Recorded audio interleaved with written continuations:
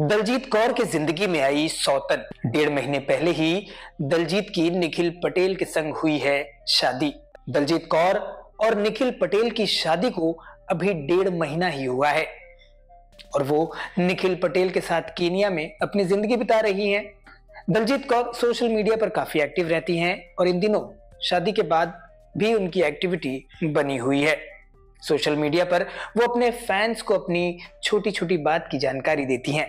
हाल ही में उनकी प्रेगनेंसी की खबर ने सुर्खियां बटोरी थी, तो खुद दलजीत ने बताया था कि अब ऐसा कोई प्लान फिलहाल नहीं है।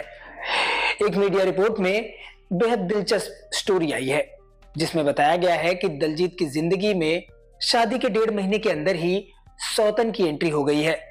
जी हाँ दोस्तों, सही सुना आपने, लेकिन ये सुनकर हैरान होने की जरूरत नहीं है क्योंकि खुद दलजीत ने ही अपने सौतन के बारे में बात की।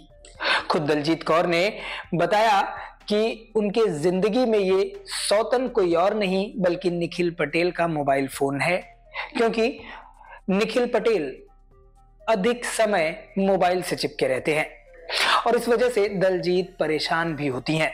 आपको बता दें कि दलजीत और निखिल पटेल की शादी के बाद तमाम तस्वीरें सोशल मीडिया पर वायरल हुई थी, जहां दोनों एक साथ वक्त बिताते नजर आ रहे थे।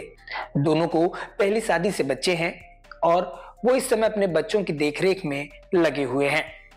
दलजीत कौर की अगर बात की जाए तो दलजीत कौर की पहली शादी शालीन भानोट के साथ हुई थी।